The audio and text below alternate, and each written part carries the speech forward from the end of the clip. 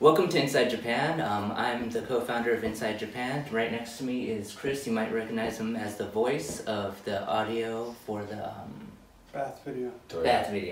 Toilet video. Yeah. And then you have Derek right here, another co-founder of Inside Japan. And then Bilal, he's actually new to Inside Japan, so yeah, we're going to go ahead and have a discussion. Today's discussion is going to be about teaching in Japan.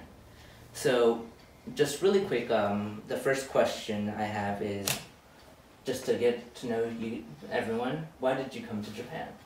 I wanted to travel after university. The teaching job gave me the opportunity to have paid work while I travelled. Okay. Having studied Japanese in junior high school, and university, I thought I should definitely come, and I read an article about the JET program as a good way to get a start after university, so that's why I came. Similar reason to Chris, it was one of the first countries that I wanted to explore in the Far East.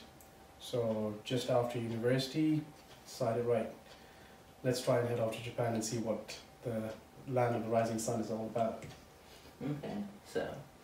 Okay, so we kind of got why you started teaching, but did you want to elaborate on that?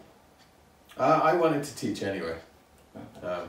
When I was in university, I did a volunteer once a week, one afternoon a week in an elementary school, a primary school in England, teaching 7-year-olds, I think my group was.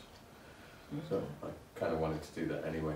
Okay. Did you plan on teaching for the long haul? To teach, yeah.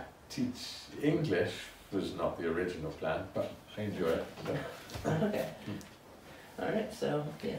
I guess having taken a lot of art classes, I also thought, well, teaching English could be a good lead into teaching art at some point. So that's how I thought of it as practical experience to help teaching art at some point. Okay. For me, it was, well, to be honest, it was a stepping stone, trying just out of university. The job markets at that time were quite tight. But my first visit to Japan was in 2001. And then at that time I'd heard about the teaching programs and obviously trying to think about, right, this would be a good start.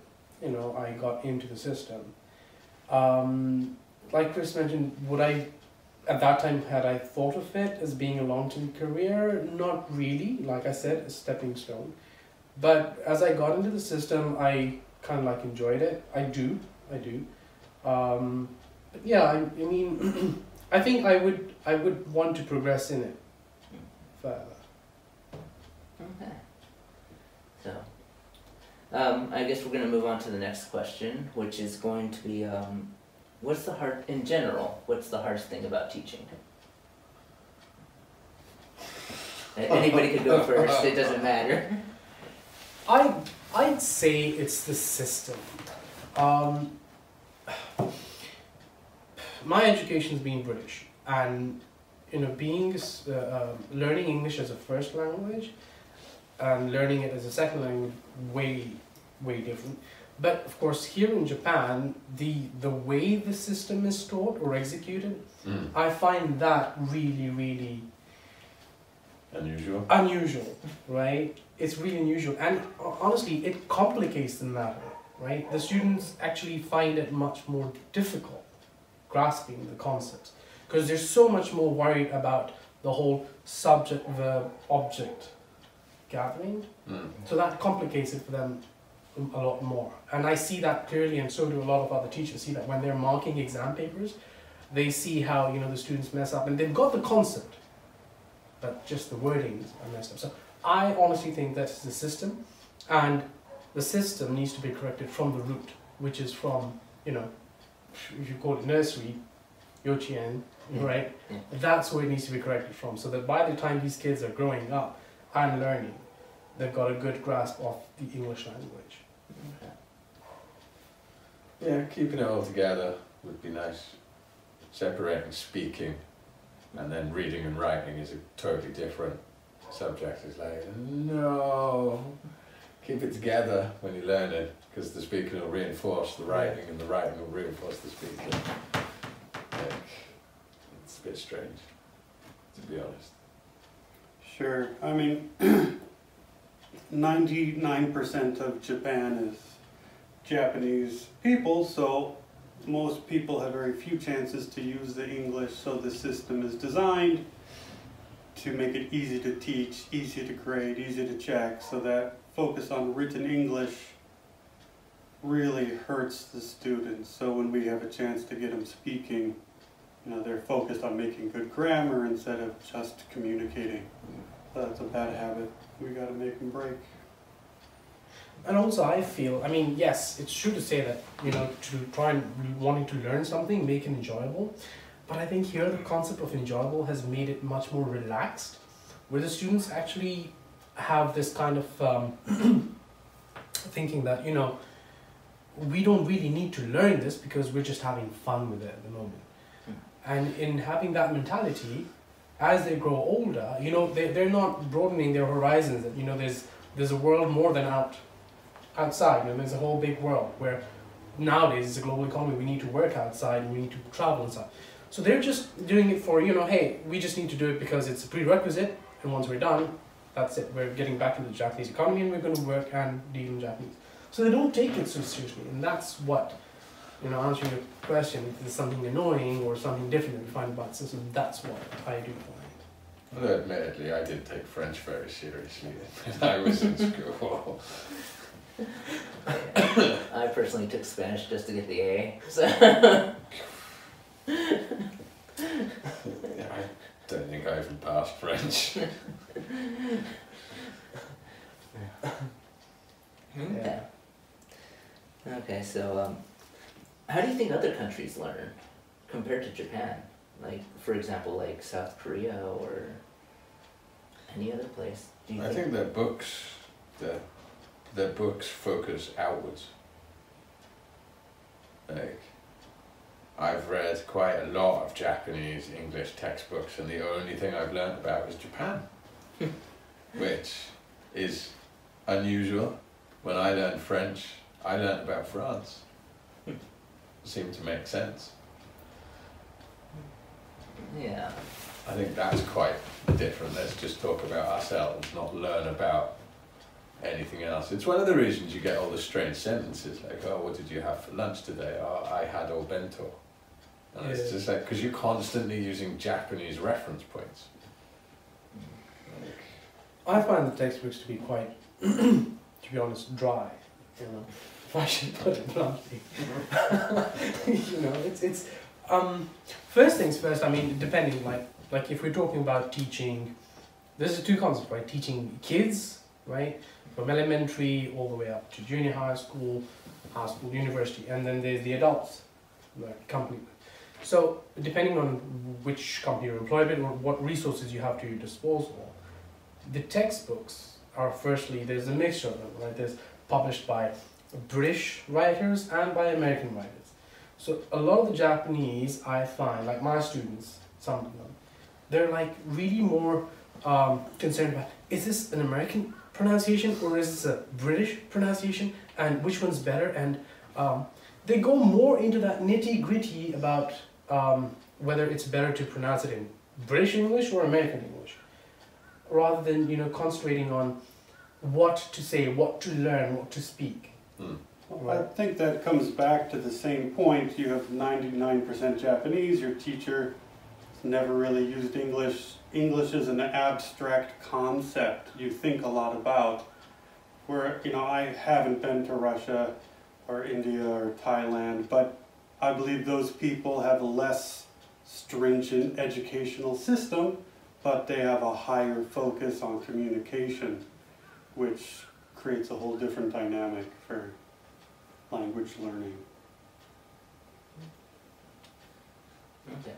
So kind of going off of what Bilal was saying, you do have different people you're teaching. You have children, you have adults, sometimes you even have like 3-year-olds. So in your opinion, each of you, which do you prefer to teach? Adults, children, college students? I like happy students. It doesn't really matter how old they're. I definitely prefer adults. You know, they have motivation like, oh, I'm going to move to America in 6 months. I need to learn the language. Help me learn. Or, you know, I want to get a promotion. They want to be there. Whereas sometimes kids don't want to be there, and that makes it a little tougher. So I've had my experience teaching, fair share of experience teaching elementary school kids, junior high school kids, and adults. And I definitely find the adults a much more keener lot to teach.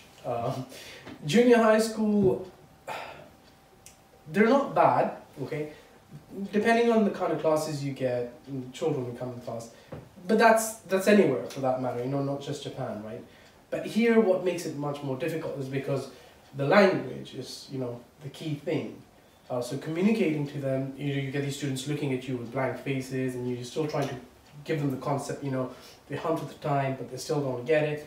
Then, I mean, I'm talking about different levels, right? But yeah, I found it easier to teach elementary school kids when I did. But now that I've been teaching adults, like Derek said, it's much more easy because personally within you as well, you know, you walk away knowing this, you get this kind of like self-fulfillment that, you know, I've made a difference in somebody's life. You know, the guy's, he or she's walked away having learned something that, you know, they'll be able to progress on and learn on, yeah. So, adults classes for me. No, within a junior high school, you know, the first year students are brimming with energy, youthful vibrance, and you can watch them lose all of this, you know, joy and become sullen mini teenagers. So even in a junior high, first, second, and third grade are a different thing.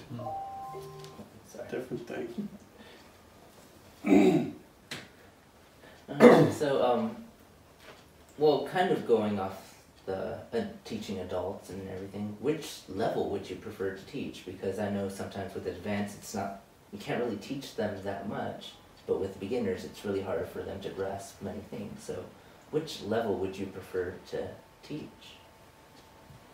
I always prefer intermediate or advanced because, you know, the communication gaps are much easier to smooth out. I can explain a concept in slightly smaller words and get the idea across. Whereas with beginner level classes, there are some obstacles that are pretty hard to overcome. And so I definitely prefer the higher to the lower. I don't know. Beginner, pre-intermediate, because you get to see that they improve quite quickly. Progress, right? Yeah, you get to see progress. You get to see them be happy with their progress and be like, look where you were last year. And they're like, wow, okay. There's quite a long checklist of things, and now you can do this, this, this, this, and this that you couldn't do 6 months ago. So Yeah. it's quite rewarding for everybody involved. True. Yeah, I'd say definitely intermediate to advanced, because I find it easier to bridge that gap. And with the advanced, you know, with the advanced level students, you're just, you know, getting their focus a little bit more sharper. You know, I mean, there are obviously key weak points that they still may possess. So you're just moving up, you know, just finer details, you know, ironing those out. With the intermediate, I find like. You say that, you know, you find the progress. So I find that progress between the intermediate level and the advanced level. So that's key for me. And besides, I think I'm more patient at that level. Okay.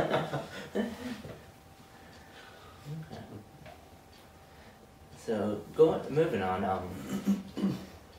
Like, I'm pretty sure teaching you've made mistakes and everything, and so is there like a mistake that you've made that you wish you could go back and fix? For example, when I was teaching at a yochien, which is a kindergarten, I had the kids play Red Rover, And so, Red Rover, that's a fun game. You know, you just send people over. But when I set up the game, I forgot that there was a one-armed girl in the class.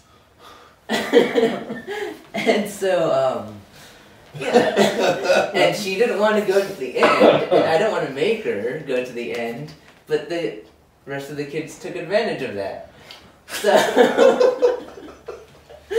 So yeah, but she held her ground, and you know what? I was like, you know, I respect that she held her ground, being a small child and everything, but at the same time, I'm like, why did I not think of that? So I would choose a different game instead of Red Rover in that case.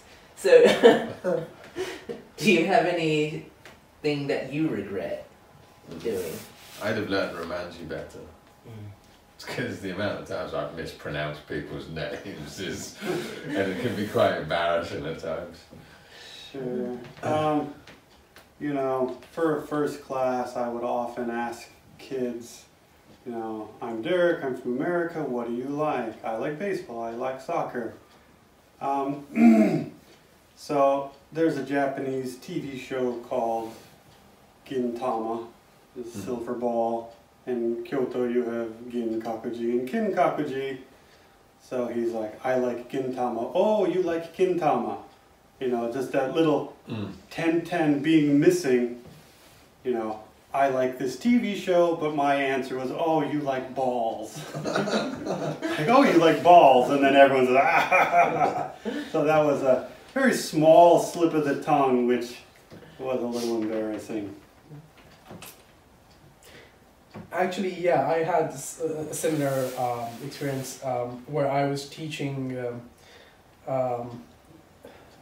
elementary school kids, fifth graders, and we were discussing the human body, right? Just brought it in as an introduction. So, you know, coming from the smaller grade 1, 2. We build them up by teaching them, you know, the body parts like head, shoulders, knees, and toes, you know, frames of that. So 5th and 6th graders, so here we are, I've drawn out the human body on the blackboard, and so we're now labeling the parts, you know, the fingers, the shoulders, and this and that. And so, you know, some of these students, I mean, don't take it for granted, they're really sharp, you know, they know some of their stuff, right, as young as they can be. So one of the boys says to me, Sensei, so what's this part of the body? So I say, yeah, that's the face. So we start, you know, labeling, you know, cheeks, blah, blah, blah. And she said, what about this? What part of the body is this? So I said, that's called a chin, right? That's a chin. And in Japanese, that's, ago. Sure. Right? Jaw. Jaw. Mm-hmm. Right. For them, for the Japanese, the whole part here is just one name, right? Whereas we distinguish it, the jaw and the chin. So I'm like, yeah, this is called the chin. So obviously the girls, you know, start sort of like laughing a little bit, and the boys are like, Sensei, you need to say that clearly and a little bit louder. So I'm like, chin. A chin. It's called a chin. Chin. And then all these boys start laughing. So I'm like, what are these guys on about? Seriously, did I mispronounce it? No. Only later on to come and find out what was happening.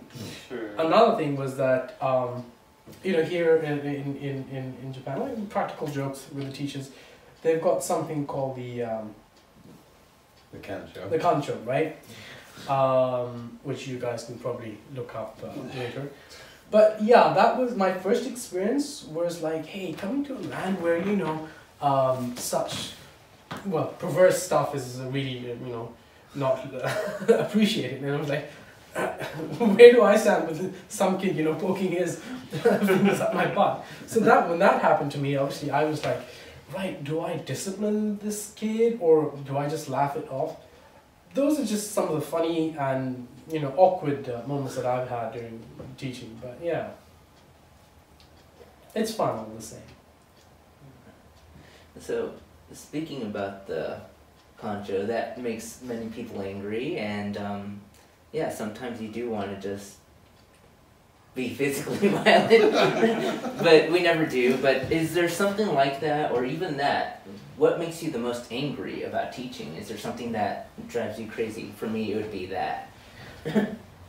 For me, sorry if I can take that lead on that, is like I said, it's the system, right? It's what these kids are exposed to, what any kid is exposed to, right?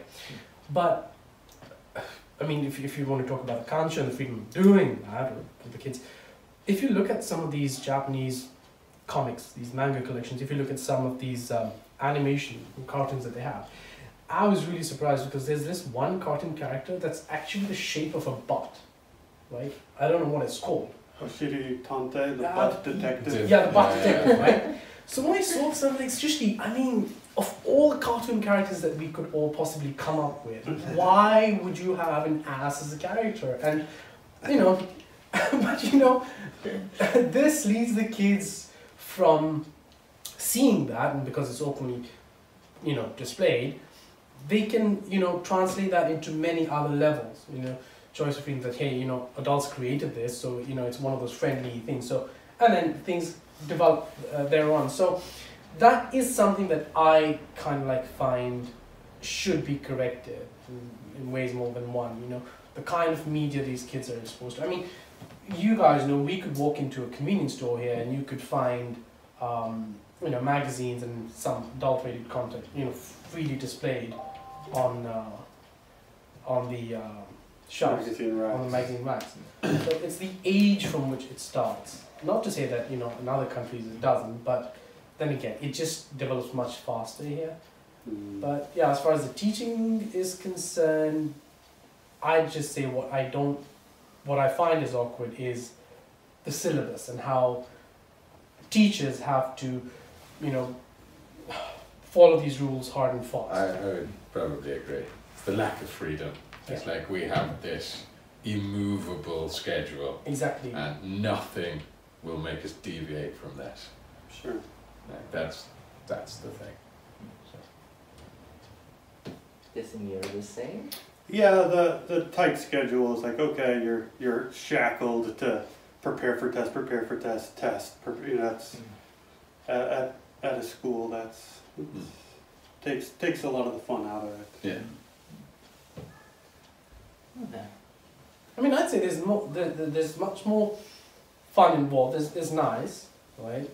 But there are these moments where you find that the lack of flexibility in the system really frustrates you, you know? Because then you sit there asking yourself, why on earth would you do something like this if your core element, if the core reason for teaching them is to, you know, accomplish a certain goal, and then this rule here is hindering that. But it's a rule that's probably helping something else in the system that we're not aware of. And it's like, well, if something's going to suffer, yeah, that will be the lesson. But we'll get this other thing done instead. It's like sports day. Like, we'll never cancel sports day. Yeah, We'll cancel a whole week's worth of classes on the off chance that kids can run about outside, which they could do any other time. But, yeah. Okay. Do you see yourself teaching in 25 years? Probably in some form. Probably.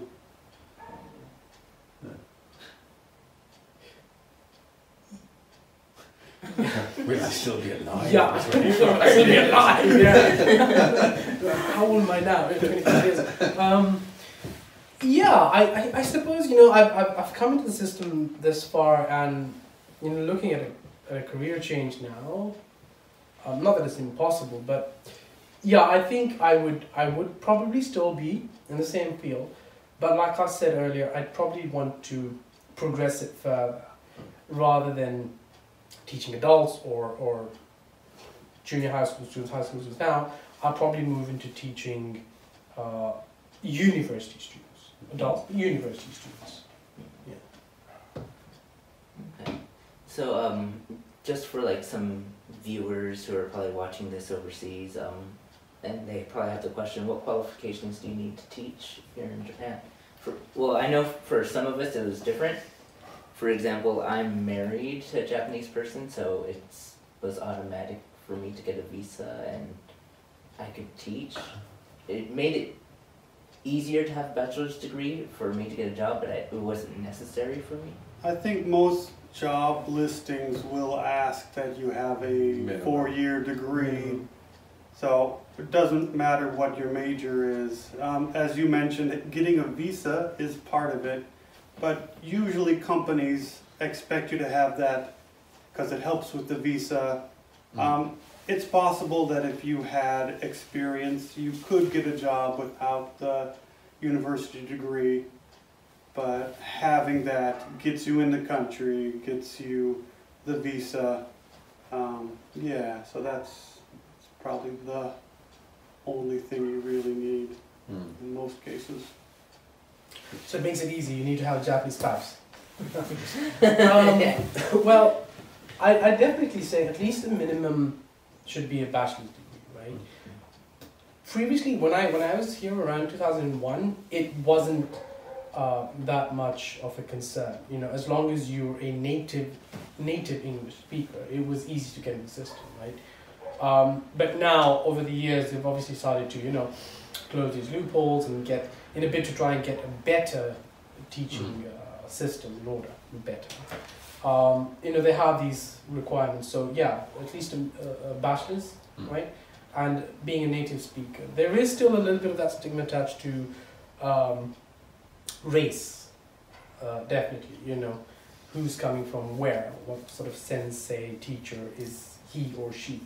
But yeah, that shouldn't deter anybody in terms of, you know, wanting to try their opportunity in teaching. Yeah, it shouldn't deter. Just one quick last question. Do you have any bit of advice for new teachers or teachers who are going to start teaching? Ask the other teachers you work with for advice. Don't be shy. Like, we all did it when we got here. Like, please help me with this. Or just, do you have any ideas for games in this class or whatever? Just ask. People willing to help. The JET program has been around for a long time, and if you search online, there are many collections of activities created by these JET teachers over the decades. So there are a wealth of activities available online as well, with just a minimal amount of searching. Yeah, I'd add on to that just by saying that there's a lot of resources available out there on the net these days. What I find really helps is if you have some good knowledge of classroom English, because that makes, you know, eventually you're in the classroom with these students, right? And you've got this bunch of students who are looking at you and you're looking at them and you have no idea on what to say or how to say, because you're basically there speaking English, right? But if you can learn your classroom English at least, you know, learn your hiragana, katakana and kanji on the side, right, of course, as you're picking up the language, but classroom English, classroom Japanese helps a lot, because that is the key point in which you are able to communicate with these kids, and it makes it a much more relaxed, friendly environment. It breaks the ice on the first day, basically. Okay, so that's pretty much all we have time for. Any last thoughts or anything? Enjoy Japan if you come here. Yeah, and if you want to know how to use the Japanese toilets, watch his video. Not my video, just the voice. Our video. Yeah. Our video as a collective. Right. So, with that being said, thank you very much for watching. We hope you enjoyed this video, and if we do actually get enough attention for these videos, I think we'll continue to start doing them. So thank you very much for watching, and we'll see you next time.